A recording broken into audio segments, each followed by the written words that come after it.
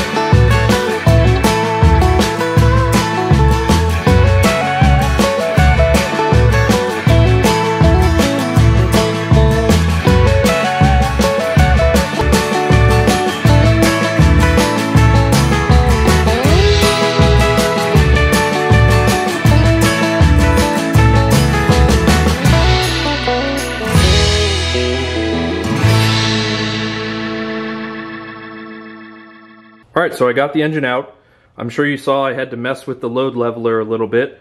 It is a very tight fit between the radiator and this rear cowling. Unless you were to take off that cowling and all the wipers, it just has to be almost completely level to get it, just pull it straight out and forwards.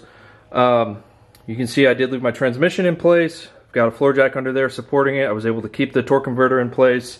I did have to take off the driver's side motor mount bracket. As I was taking it out, I just removed it because I needed a little bit more clearance for some of the stuff over here. It was kind of snagging on that motor mount, so I did undo that. Like I showed earlier, I was able to leave the AC in the car, so I didn't have to mess with evac and recharge or anything like that. So at this point, I am ready to drain the oil and mount this thing up on the stand. So I'm not going to be mounting this on the stand in the traditional way by the rear, just because I am going to be working primarily here, taking off the rear timing cover to get to the rear mounted chains. So with that said, it's going to be a little bit non-conventional, I guess you'd say.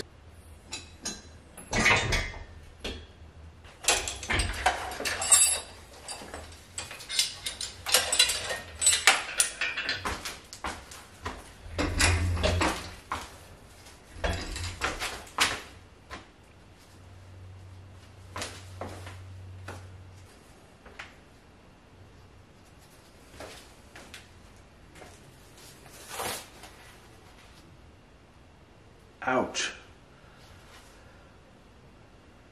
Ooh-wee. So, do not pull on the flywheel. The flywheel's super fucking sharp. Whew. Alright, so just a tip. Don't pull on the flywheel. The flywheel has like a razor sharp edge on the inside of it, and I just made the mistake of grabbing it to pull the engine over here to my workspace, and I sliced my finger wide open, so that kind of sucks. So I've got the engine on the stand.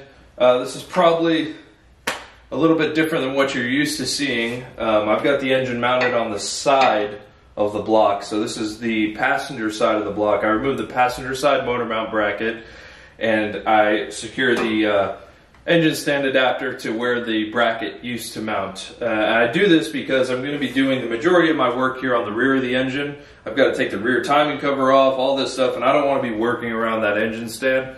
So it definitely makes it more convenient. It's a little bit awkward when you go to turn the engine around, but that's a small price to pay in my eyes for the the ease of not having anything in your way when you're trying to do the timing chain. So I'm going to start on top, start pulling off the valve cover. Unfortunately, on the N57, you have these fuel feed lines that come from the high pressure fuel pump under the intake, and the lines run under the intake up to the fuel rail, and they overlap the valve cover. So unfortunately, you have to pull the intake manifold off in order to get these lines out of the way to then be able to raise the valve cover off the engine. So I'm going to go ahead and start tearing into the valve cover now.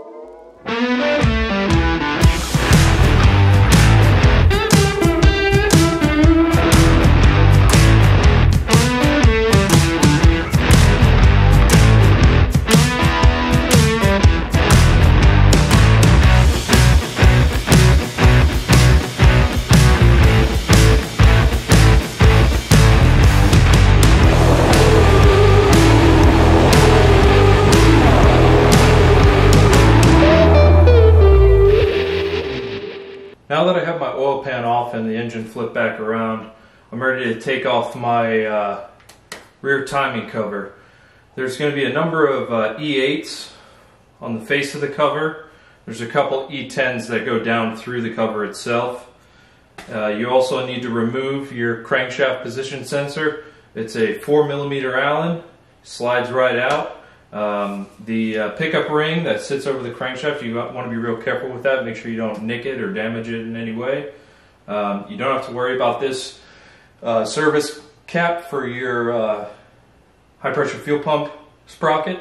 Since we're pulling everything off, we don't need to fuss with this in any way. That's for in-vehicle service of the high pressure fuel pump. So we're not going to be touching that. So I'm ready to start undoing this rear timing cover.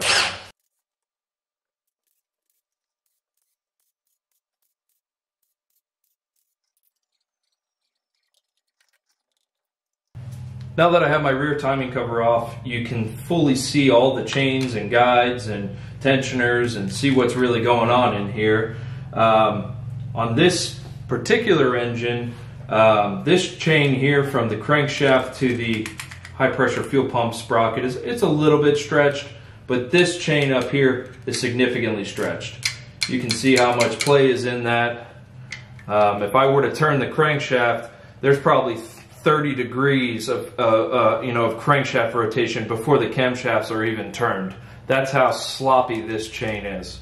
So I will be replacing all these chains, guides, and tensioners.